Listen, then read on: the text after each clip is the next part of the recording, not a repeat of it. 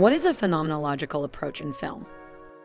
Phenomenology in film answers the "what is it" question, examining the filmgoer's experience and their connection with the film. It's a qualitative research focus that avoids asking how much or how many, instead centering the individual's perception. This approach views films as phenomena, opting for description over explanation or deep analysis. Think of it as being in the film world, a personalized perspective guiding the filmgoer's interaction with the film. Unlike Marxist or psychoanalytic theories, phenomenology doesn't view films as texts, but as experiences. It provides a strong methodology, mapping out the thought process of the viewer during their experience. Phenomenological film theory and film studies.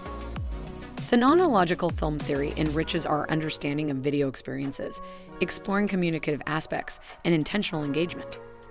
The theory investigates film's impact, examining how it shapes the viewer's perception and interaction.